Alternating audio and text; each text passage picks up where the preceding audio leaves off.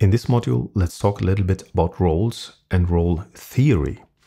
Roles are something that I find extremely important and extremely difficult. I find it important to talk about roles and role theory because obviously in our job we have a certain role that we play, and we will get back to playing a role later on in this video. Playing roles is something that we do at work, that we do at home, that we do in our spare time. So we all have different roles, which makes role management quite difficult at a certain point. It is also difficult to have transitions from one role into another role, which is something that we will also cover in this module. And obviously it can be quite helpful if you are in a role that you play this role very well. Probably you could say that you are an actor as a leader and play your role in order to get an Oscar at a certain point in time. So let's dive into roles and role theory and probably start with something very controversial and then wrap it up. At the end, hopefully giving you the idea about why it is important to function, to use that word, in your role very well. Before we dive deep into the theory, let's talk about three different elements.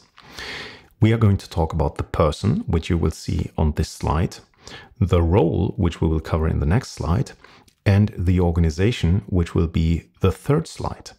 So let's talk about the person, the individual. And I would say, and that might be quite a controversial thought, and obviously a thought that most HR people are most likely to reject, and that is that the person, the individual, is not at all relevant for the organization. The individual, the person, is not relevant at all for the organization. And I will contradict myself at that point when I talk about how to act in a certain role later on. But let's stick with the thought that the person is not at all relevant for the organization. There is only one thing that is relevant for the organization, and that is the role that a certain person, a certain individual takes up, because the organization doesn't need the individual at all. It is not important who is playing the role. It is just important that the role is being played in the orchestra of the organization. So let's take a look at the role in the next step. So this is the important aspect for the organization, the role that the individual person is taking up. And here you can see the connection between the person and the role that will be important later on when we talk about the organization. So what you can see here is that each individual, each person is taking up a role. And if I say a role, usually I mean multiple roles.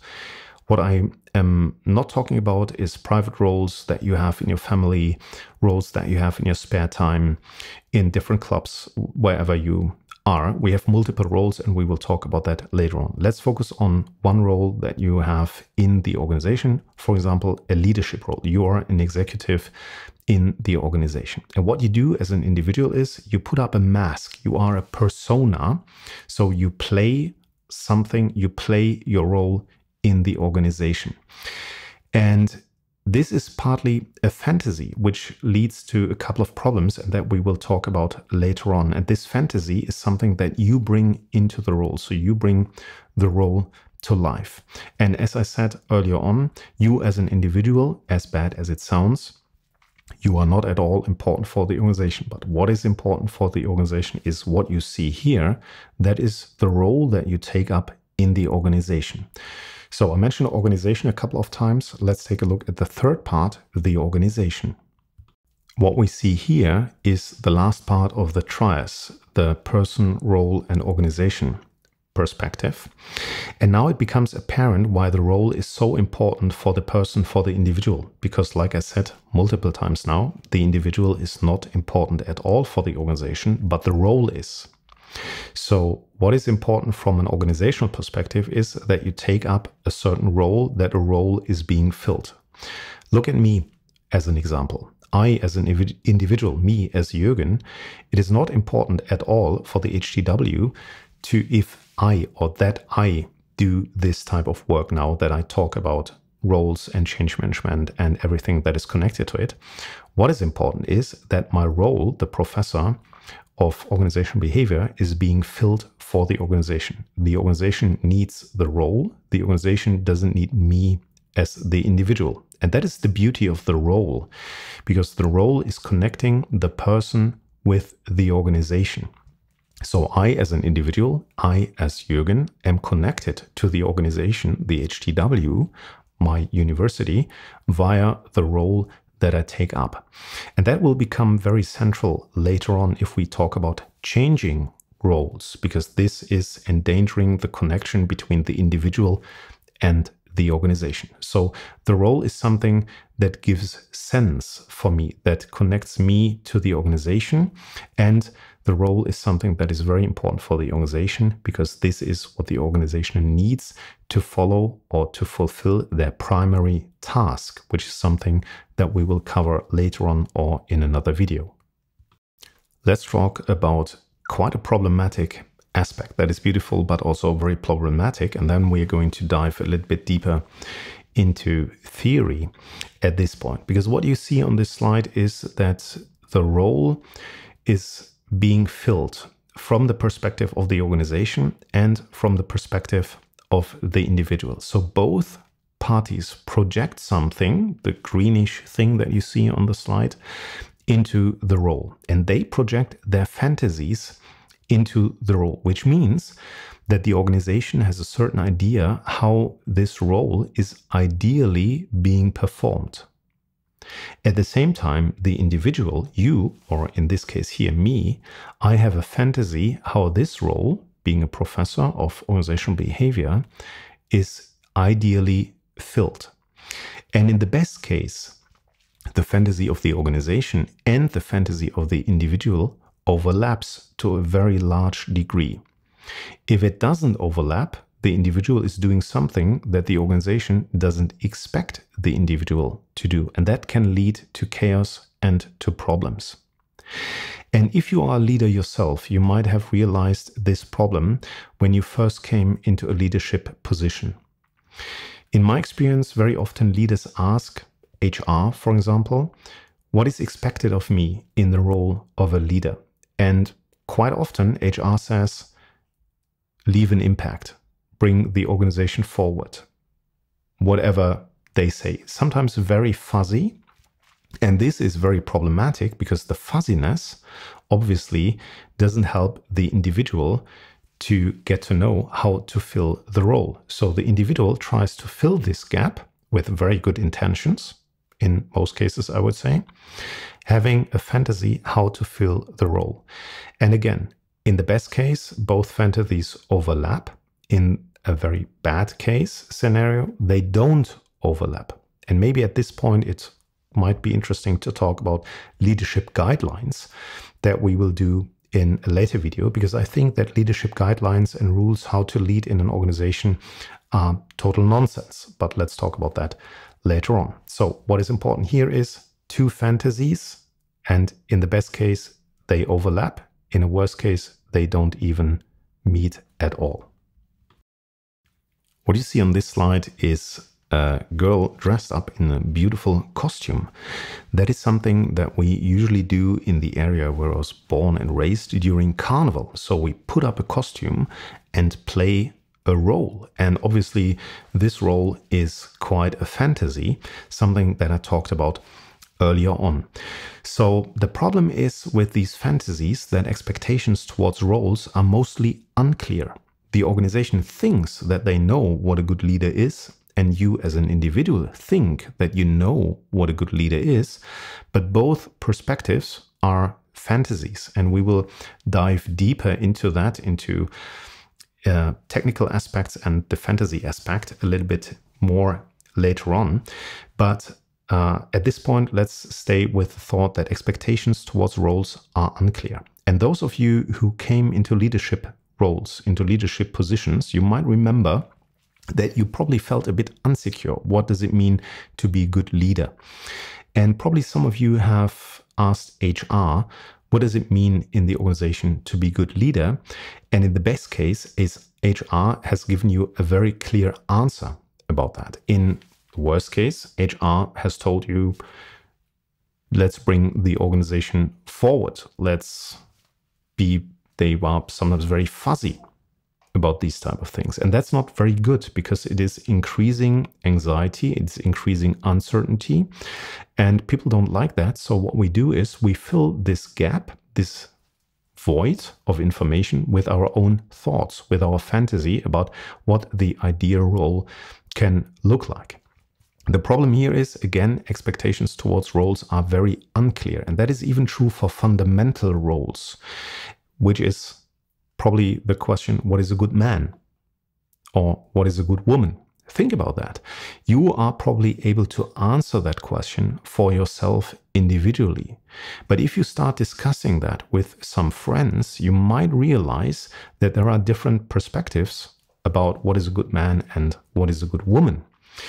If you broaden that discussion and discuss it with different cultures, with different age groups, the perspective on what is good and what is bad, if you want to use these terms, will probably deviate pretty much from your perception. So if it is unclear for these roles, for these fundamental roles, how difficult can it be for roles that are not so fundamental, that we are not so used to? The problem is that we need roles. We need to talk about them. And I think that is partly the solution that I will also talk about later on, how to solve this fantasy issue and this issue of overlapping fantasies or not overlapping fantasies, which is the issue here. We need roles and we need to talk about them because roles are mental fences that create social order. We need them. So we need to be very clear about roles and role boundaries in a certain case. So it is quite important to discuss them in the organization. And I would totally encourage you, if you are part of a leadership team, discuss with your peers what is good leadership. You will probably not be able to agree on something, but at least you have put on the table what is important for you and what is important for others. For me, it is also quite helpful to discuss that with your team. So what is your fantasy of being a good leader and what is the fantasy of the team of a good leader? And in the best case, you find an overlap where both sides are quite happy. The problem is, and I mentioned that earlier on, that you do not have just one role. You have multiple roles. And very often, these role obligations are over-demanding, which means that at home, people expect you to be 100% a father or a mother. In your job, people expect you to be 100% a leader. And you probably could say, well, if I'm at home, I'm at home. And if I'm at work, I'm at work, which is, I would say, the best case if you have these clear boundaries between the roles. But the workforce or the world of work we are in right now, from my point of view, is eliminating these boundaries, and it's more and more fuzzy. There are less boundaries between work and home, especially since COVID, where we started to work at home extensively. The role boundaries got more and more fuzzy, and the transitions are more abrupt. And these transitions between roles might be an issue, because if there is some kind of role spill from one role into the other role, think about the father who is a very successful manager and tries to manage his family at home. This obviously doesn't work. Think about the caring person at home who starts being very caring in the job. That might be very good, but it might also be very inappropriate depending on the requirements of the position. So transitioning between roles might be an issue, and the fundamental question here is how to spend your energy not to get drained and to get overrun by the total role obligations that you have. Then the sunny side here, because it sounds a bit negative at the end, the sunny side here is that some people argue that different roles can give you energy, so that you draw energy out of certain roles, and they're not always draining. They can also energize you if you're in something. But keep in mind that roles are a fantasy, and if you don't talk about these fantasies, you think that you're living in the ideal world, and the other side also thinks that you're enacting the ideal role, but you never really see how much your fantasies are overlapping. So talking about these things is quite an important thing from my point of view. Let's talk about switching cognitive gears. Let's talk about crossing role boundaries and probably changing the identity that is associated to each and every role you inherit. So the boundary is quite an important thing because it's an interface with the environment you are constantly in. Your private environment, your professional environment, other social environments in general. And these boundaries are very important because they are kind of a mental fence of a certain border. And the border is very important because it is creating social order and is differentiating certain domains. Like, you are at home and you are at work. And the tricky thing here is, and I probably mentioned that on another slide already, that these domains are getting more and more fuzzy, that the border is getting more and more permeable when we work at home, which is kind of a good thing because it's adding flexibility, and it's kind of a bad thing because it's making the boundary a bit more fuzzy, which is a problem, as we will see later on. But that will be a totally different discussion about new work and kind of these things. These boundaries are usually socially constructed and agreed on, but also very flexible based on your individual interpretation. So we cannot say that this is work and this is home.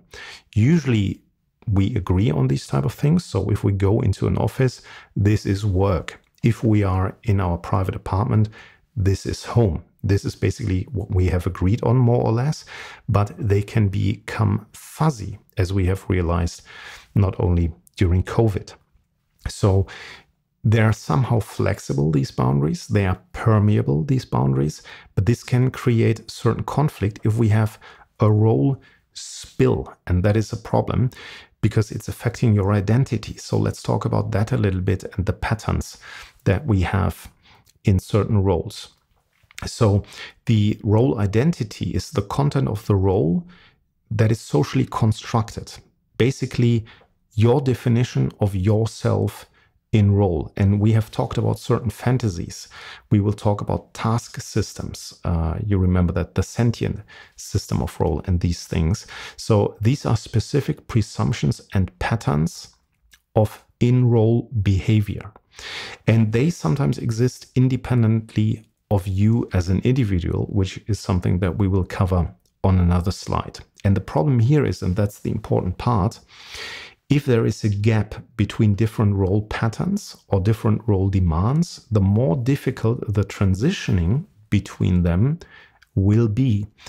Because if you don't manage the transition, then there is a role spillover. So sometimes it is quite important to be very aware in which role you are right now to act appropriately to the role demands. That is probably the reason why some of my friends tell me that they like to commute. They like to have the drive home from work because during this 30 minutes, 60 minutes, they can switch cognitive gears and make the transition from work to home. And that is getting more and more difficult, obviously, if we work at home and just leave the room and we are in another environment. The role spill is more likely in that case.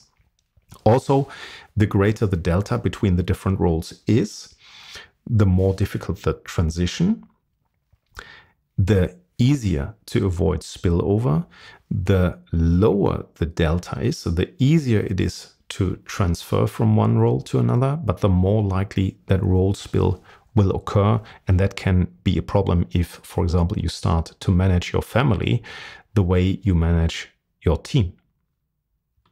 Let's dive a little bit deeper into theory here before we get back probably to the slides about person, role, and organization. And I already talked about fantasies. And to make that a little bit more precise, we're talking about role alignment. So in which way or how much do these fantasies overlap? And we can talk about the role that is given by the organization. It's given to you as the role taker, and you are taking the role as an individual that is given to you. The given part of the role is the so-called task system, and the taken aspect is the so-called sentient system. And let's talk a little bit about those two.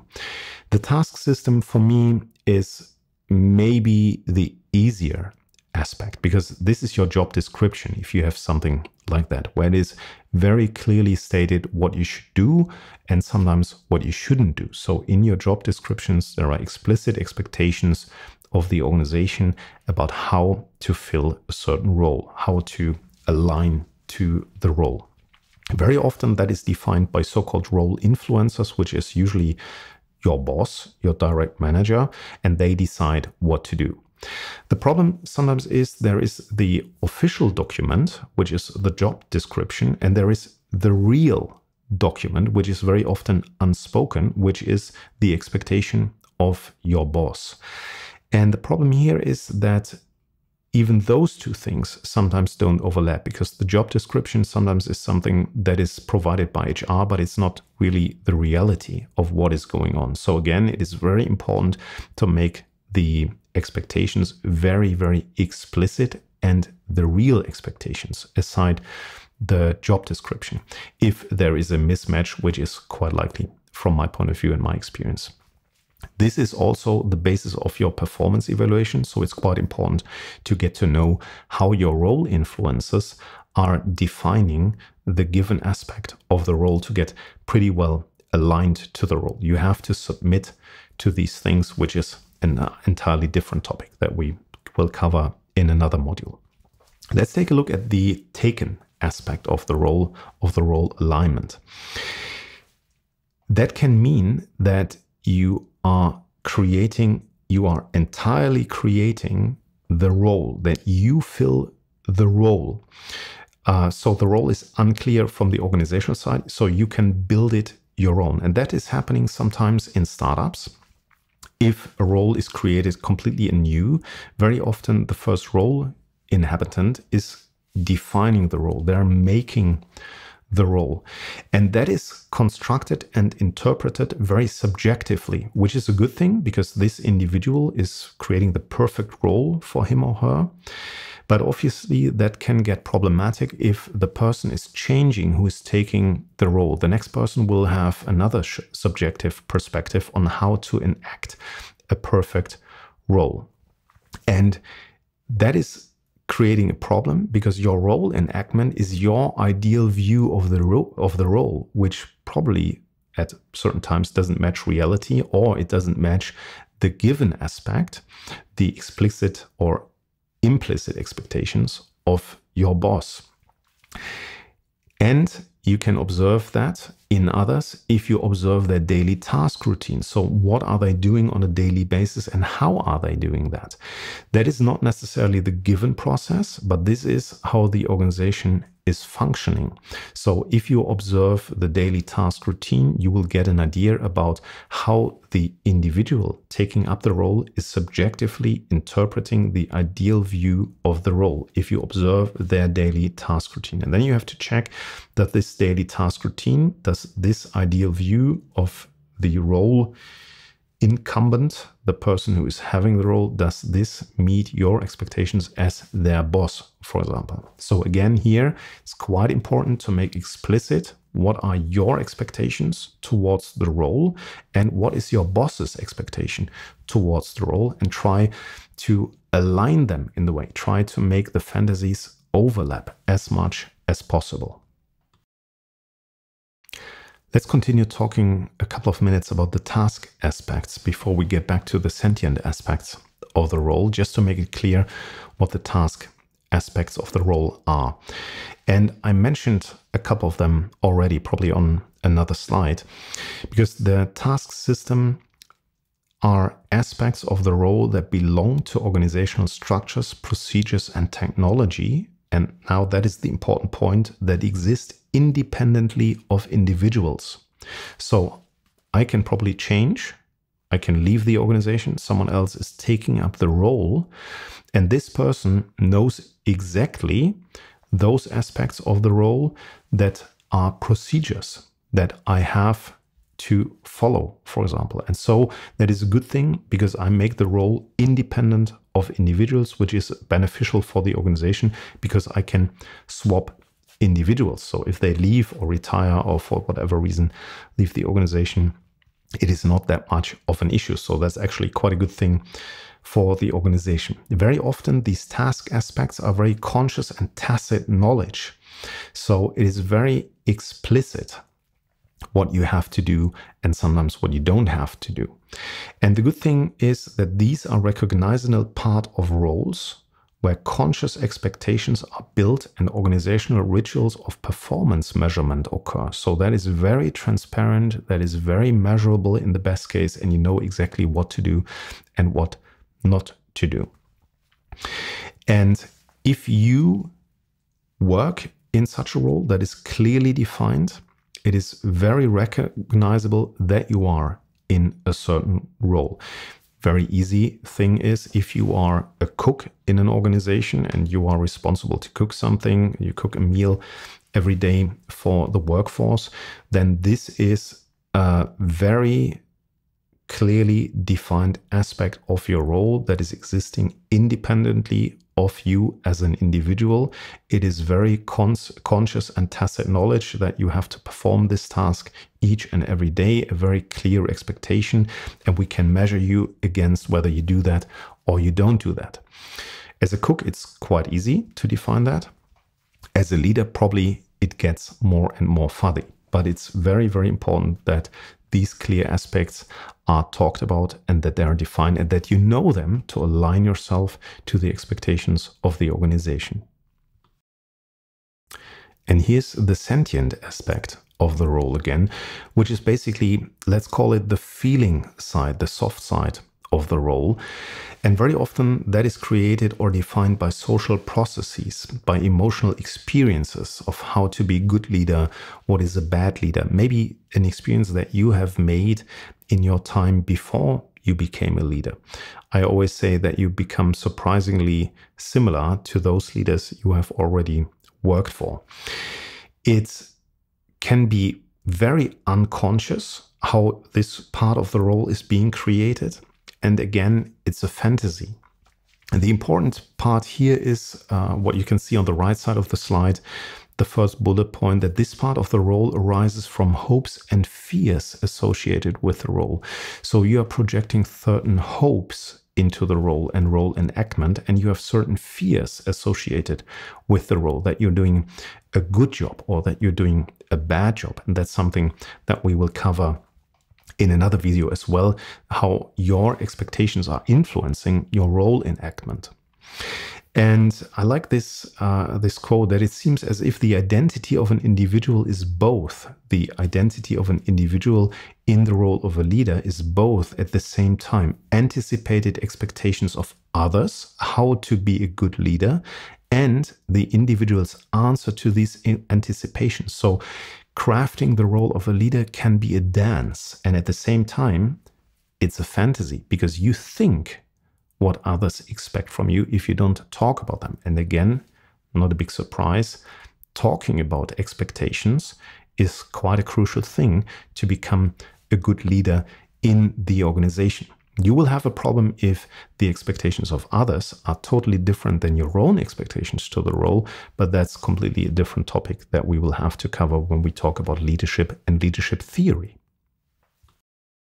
I find timing and the time aspect quite interesting when we talk about roles and role taking, because people develop transition scripts and role schemas over time, and that might make roles and role taking more stable. And the good thing is that stress is reduced, but also the downside is that flexibility is reduced to change the role and to adapt to a new role probably, or to grow with the company, to change with the company and change your role according to that. And it's very often an unconscious process. What we're doing here in this mini lecture, so to speak, is we are making the unconscious conscious while talking about expectations and role fantasies, which will probably make it easier to change your role and question your role. But usually this is a very unconscious process. You don't realize that you develop transition scripts and role schemas, and that makes it harder to change roles over time. And the next problematic thing that we will pick up when we talk about leadership in another module is that there is a difference between the professional role and the private role. And these are just two of many roles that you have. And the private role is the so-called veridical role. And that is going to create a huge problem for leaders who are very, very successful. Let's call them rock star leaders like Elon Musk and similar type of people. And it is very risky if you get as a leader into a very prestigious leadership role. On the other hand, there is a desire to get into these type of roles because there is a fundamental desire to get prestige and status that you will usually get if you are in a leadership role. And at that point, I recommend to watch another video about feedback and how difficult it is for a leader to receive feedback if this prestige and status is achieved and threatened by feedback of employees, which is quite an interesting topic, again, that I will cover in another video.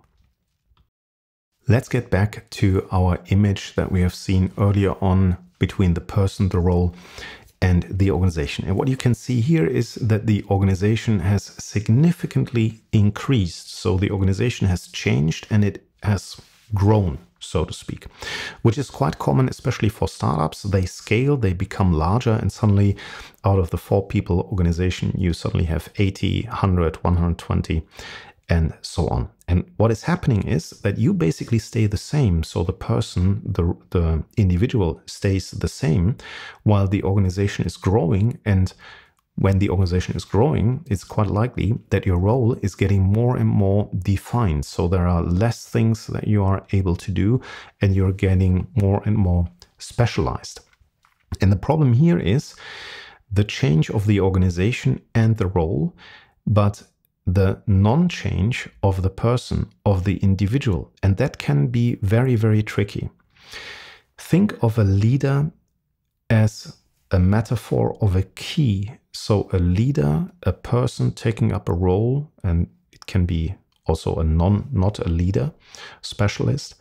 You are like a key, and the key has a beard. So you have ups and downs. There are spikes in your abilities and your skills. And you were hired by the organization at the time you were hired because you as a key were a perfect match to a lock. So you could open a door, you can unlock something, or you can close a door, you can lock something. And at that point, when you were hired, the organization thought that this is a very important skill for the organization to have. The problem now is over time, if the organization is changing, if your role is changing, and you still are the same key, at a certain point, you don't match the lock anymore. And the tricky question for me here is, and I talked about that already when I talked about stability and instability of roles and role transitioning, are you able to change your identity as a leader to change how you perform your role? And that is not a very easy answer because you have to adapt. And from a company's perspective, for me, it would be quite important to think about, okay, how do we support leaders in the organization to adapt to these changes? Because if we don't do it, if we don't support them, there is going to be, or there can be, a huge problem ahead because we suddenly have leaders in positions who are in charge who don't match the organizational requirements anymore, which is increasing anxiety and making bad leaders in the worst case. So let's take a look about what is happening to you if we change your role. And to do that, we have to go back into your early childhood. Let's talk a couple of minutes about the relationship between you and your mother. I know that might sound strange, but we will link it back to the person, role, and organizational aspect in a couple of minutes. So when you grew up as an infant, you have developed a certain attachment style to your mother, probably also to your father, depending on how much time you have spent with whom, but research mainly focuses on the mother. So let's take that for granted for now. And you have developed a certain attachment style, which is a whole bunch of theory that is behind that between behind object relations and attachment theory. And Melanie Klein is one of the leading thinkers, or was one of the leading thinkers in this theory. So if you're interested in that, check out Melanie Klein. And for the purpose, or because of the time here, let's just say there are 3 to 4 attachment types that you can develop.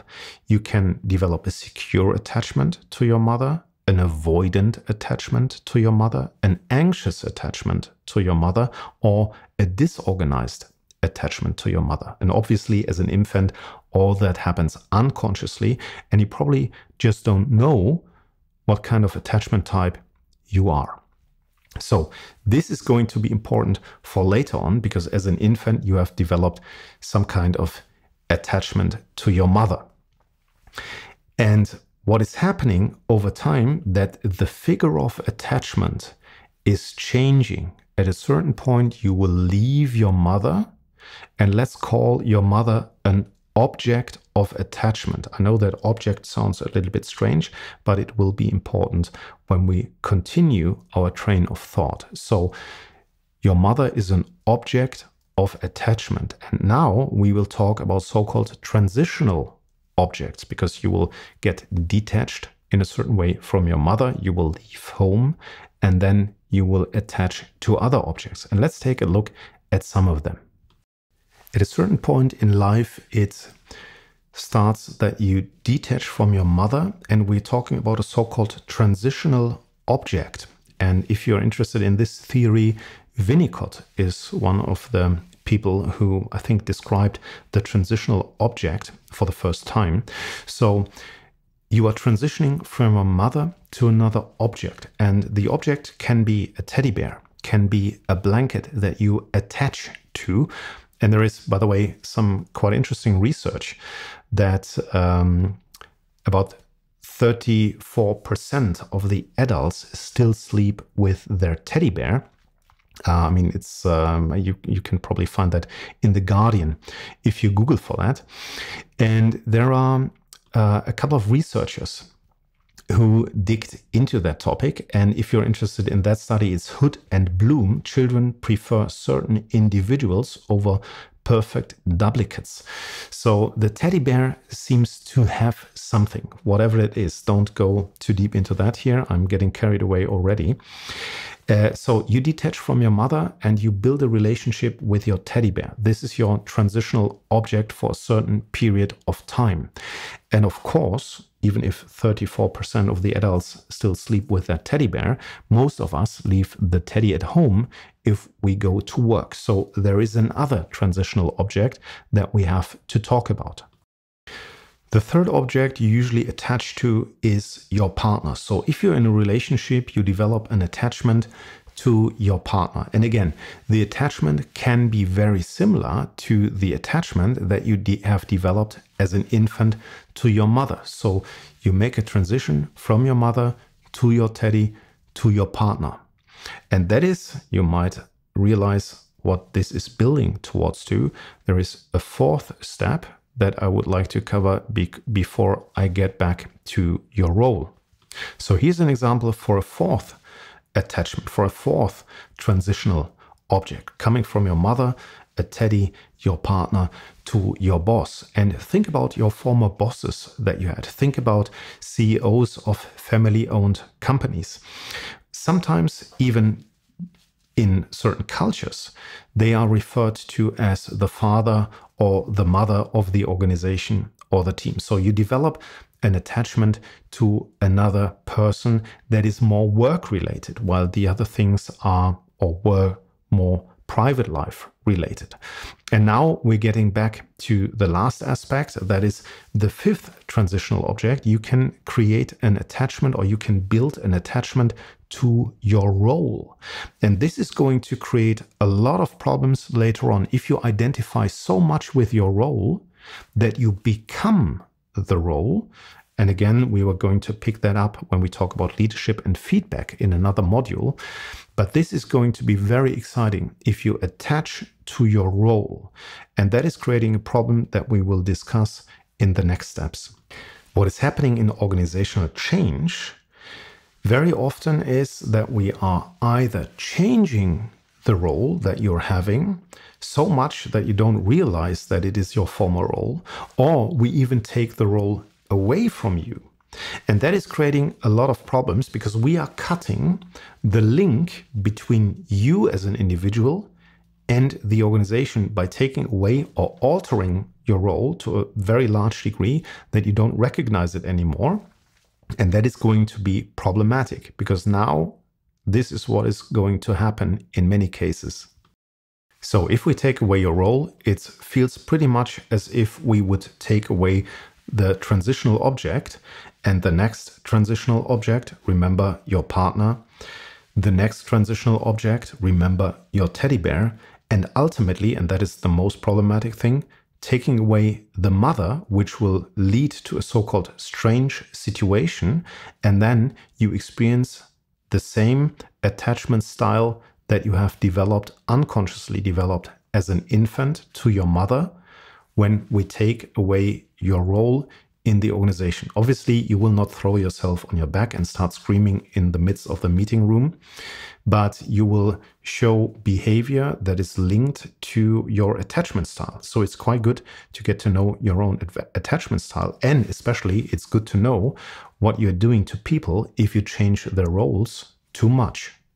If our role is being taken away, one thing that we might experience is a so-called adaptation or adjustment disorder. So every time something changes in our life, if we relocate, if we change our job, if we change our partner, if we change our role, we have to adapt and adjust to this new thing. And very often we experience adjustment disorders. In most cases, fortunately, we are very well capable and able to deal with this on our own. We don't need professional help. So we adjust. But sometimes we're not able to adjust. That can lead to very problematic situations. And this is hopefully the exception to the rule. So we are not going to cover that. But what will happen is that we will feel anxiety. And anxiety is something that is triggering something else, which is called ego defenses. Ego defenses are a tricky thing because they try to protect us from anxiety that we get, for example, if we experience an adaptation disorder. And that is a whole new topic that I will cover in another video, but just be aware if you change the role or take away the role from someone, they might feel anxious. This is triggering ego defenses. They try to defend themselves unconsciously in most cases, and this is creating resistance to change, which is obviously a good thing because it's energy, and it's a bad thing because it's preventing us to have a successful change, whatever that means, and that is a topic for another video. So that was a very brief introduction into roles and role theory and how tricky it can be to change roles and to take up roles over the time of your professional life. And at the end, we have seen that very often if roles are changed and we cannot adapt to a role, we experience something that is called adaptation disorder, which might trigger anxiety, that might trigger ego defenses, which are all very interesting topics that will be covered in another video. So stay tuned for something else. And if you have any questions, let me know in the comments.